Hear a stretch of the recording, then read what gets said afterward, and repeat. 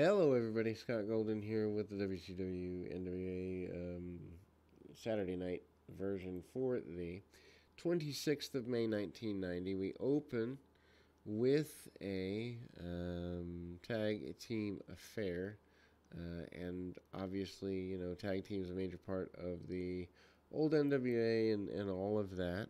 This happens to be a TV champion Arn Anderson, or let's see here, uh, the kind of the promise of Bobby Eaton Stan Lane defending against Ricky Morton and Robin Gibson Clash of Champions is announced. Also, Arn Anderson defeating Paul Drake with a DDT, and ultimately, there's various other things here, but this particular first match here is a you know, kind of a fire up with Tommy Rich and Johnny Ace in a squash match here, which isn't even on most of the results sites. Sergeant Buddy Lee Parker, one of the opponents here, and again, kind of the the fire up. I think the main thing is on the idea that Tommy Rich is kind of back and doing major things again. Kind of the double team tag off and working over the arm for a good bit here.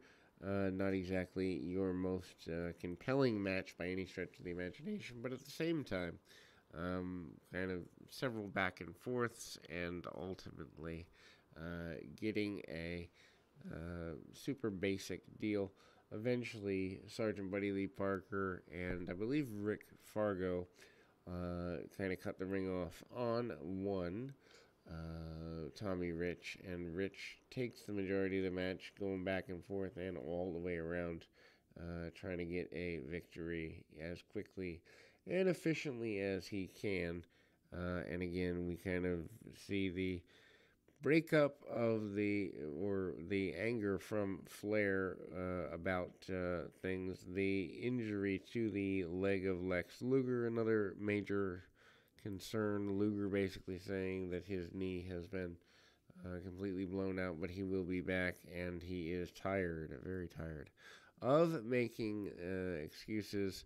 Also, the Mr. Wrestling 2 is back, and he is talking about the underhandedness of the Horsemen. Not necessarily sure where that's going in terms of a long-term story. As a matter of fact, it doesn't really go anywhere here in 1990. It's obviously a sign of the booking of Ole Anderson.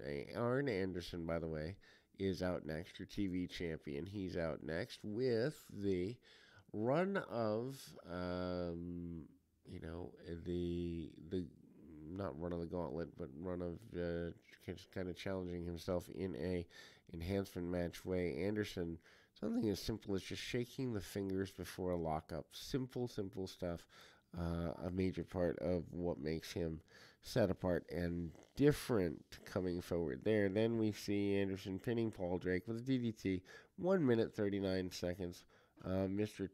Wrestling 2 provides guest commentary in the match. During the contest, it's announced that Anderson would face Paul Orndorff at the Clash of Champions 11. And it's just a weird time as they haven't really found what they're doing with the Horsemen yet, but also it's kind of there. Cactus Jack fights Rocky King to a no contest when the NWA World Champion Ric Flair and Ole Anderson interrupt the match before it begins. Flair and Anderson confronting King concerning him, knowing that he knows whose Flair's surprise is and wouldn't tell. Basically, the Horsemen try to rough it up. That surprise ends up being the Junkyard Dog, which I don't know was the best of decisions there. Then we go to Doug Furnas and Zan Panzer. Doug Furnas, obviously, University of Tennessee, major standout. Furnas, of course, they want him to be something major. It doesn't really come out that way, but it's the attempt is there, the hope is there, and all of that.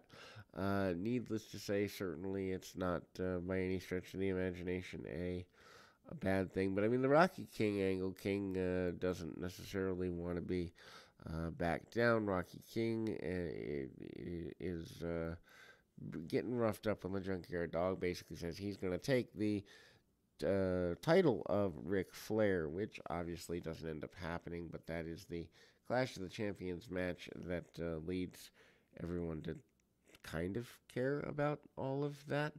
And so Zan Panzer gets kind of just guzzled a bit with some mat wrestling. Backflip from Doug Furnas in the middle of the ring, and a snap belly-to-belly suplex, brilliantly done, by the way, by Furnas. Furnas also managing to do everything he possibly can with the dropkick under the chin, and ultimately getting things together there. Then we go to Doom. Doom in another squash match here. Doom, of course, the tag team champions at the time, and Ron Simmons, Butch Reed, a phenomenal tag team for that day and time. Big clotheslines from Ron Simmons, Doom, and or Reed and Simmons both super aggressive, taking their opponents out in quick order. Snap suplexes, getting over whoever they need to, and Jerry Price and Tim Parker are their opponents for the day. Interesting that they put 3 tag team matches in a row to close the show. Didn't mean to rhyme there. Didn't know it was rhyme time.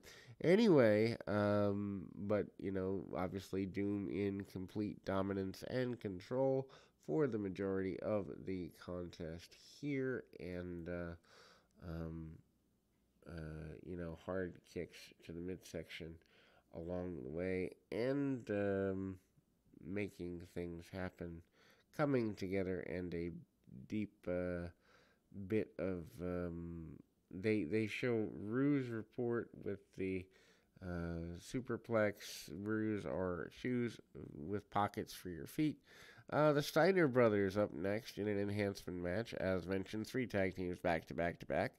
Steiner brothers up with the second tag team match there. Scott Steiner proving that he has a good bit of technical prowess at the time, managing to try to get some degree of advantage, and Steiner just dumps his adversary on his head there.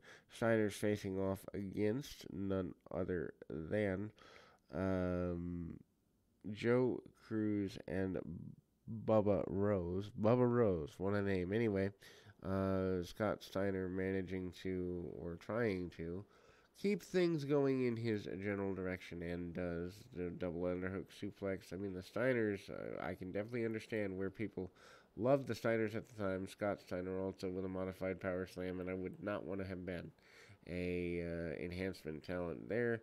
Bulldog by Rick Steiner, and then we go again to the review of the confrontation, and Ric Flair talking about facing off with the Junkyard Dog and not being happy.